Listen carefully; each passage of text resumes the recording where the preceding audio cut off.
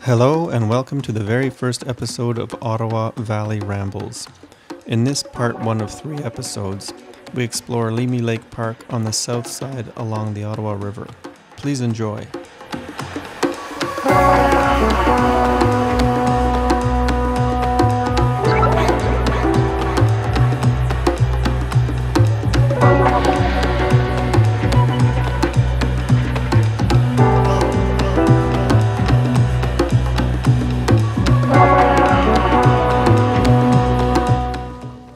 Here we are, right at the edge of Leamy Park on the Ottawa River, and this is a place right here is where the NCC does its some of its digs, and sometimes annually here, and sometimes just a little bit farther. But this is a place of encampment, Indigenous encampment that goes back 6,000 years. So it's one of the earliest sites of this and Victoria Island, the earliest sites of Indigenous presence. And it just also happens to be, because it's Leamy Park, it's the exact spot where the Indigenous people of this area met the first permanent settlers of the area. And of course, before that there were French explorers going back and forth, and voyageurs and fur traders going back and forth for years. But on this very spot, what you have is this place of Indian encampment that goes 6,000 years. But this bay right here is a bay that is called Rafting Bay. And it is from this exact spot right here that the first timber raft was assembled and sailed from here to Quebec City. The raft named Colombo that was put together by Philemon Wright. And it was manned by he and his 17-year-old son Tiberius, and 3 other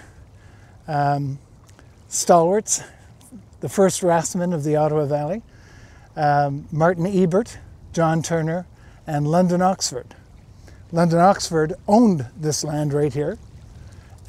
He was here until 1810, and I believe he had a big part in putting that raft together and sailing it. So he must have had some carpenter skills. But London Oxford also has the distinction of being the first black settler in the Ottawa Valley. He arrived here with Philemon Wright. He was one of the 5 families that arrived here in 1800. So quite an historic place. A history that spans over 6,000 years. Quite special. And if you walk along this beach, as I just did a moment ago, there are thousands of pieces of pottery shard that you can find all along the beach. Most of the pottery shard that you find is late woodland period, which means in the last 2 millennia. Quite something. We also have a wreck right down in Rafting Bay here, the wreck of the Jean Richard, which began as a working schooner in Quebec City, became a working boat on the Ottawa River, and it was renamed the Ville de Vanier. The wreck is lying just sitting outside, just a bit of it sitting above the water. Kind of interesting too. So just in the last 10 minutes, picking up along the beach, as I said, there are hundreds of pieces of pottery shard that you can find along the beach, and what we found, here's a piece of cut limestone, so used for building. Don't know what that is, but that would be anywhere, let's say 19th, 20th century ceramic, but it looks more like 19th. Very porous, so I would say 19th century ceramic. This is probably a piece of a large pot. This would be Indigenous, so probably late woodland period. And this is what's called Champlain Chert. And again, the beach is littered with it because as a campground, they would be flint knapping to make arrowheads and knives and awls and all kinds of tools that were required. And this, weirdly enough, is a piece of slag. So that's metal that has been essentially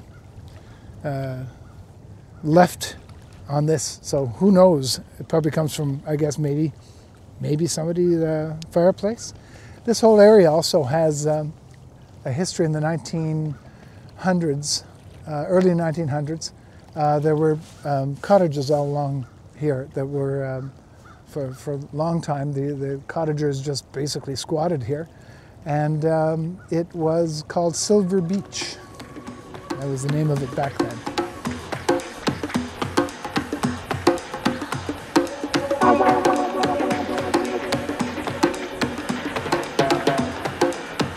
I'm going to use Andrew's words. This is Rick the Wreck looking at the wreck in the Ottawa River. This is really curious because it's an actual shipwreck in the Ottawa River. It's been here for decades and decades, and it was once a working schooner in Quebec City, and it had the name of the Jean Richard, the John Richard, the Jean Richard. And the Jean Richard was a working schooner, as I said, and then they equipped it with a steam engine, and it was bought and brought to Ottawa and became renamed the Ville de Vanier, and became essentially a tour boat. And then at one point or another it was brought into this bay and left here to find its fate as it is right now. What year would you say this was dropped here? I'm going to say probably in the 60s, 1960s, and I'm going to say that it was probably built, somewhere around 1930, 1940, but don't quote me on that. I don't have to, it's on video. If it doesn't have anything to do with filming right, I don't know the dates.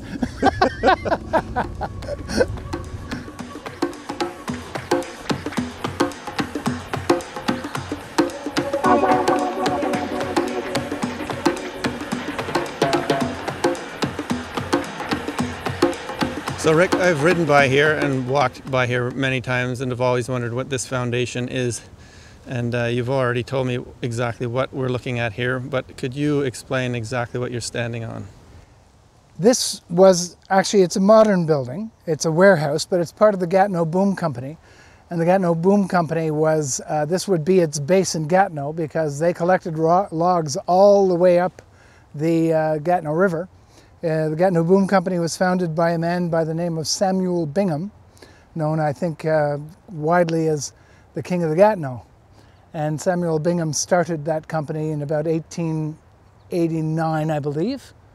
And this building stood here all my life until about 6 years ago, and it burnt in a fire. I think vandals probably. And unfortunately, but it was the building itself dated from, well, middle of the 20th century.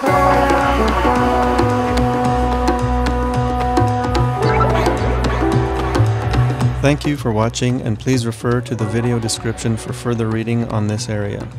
If you enjoyed or learned anything from this video, please like and subscribe to see part 2, where we move north to Leamy Lake. See you soon!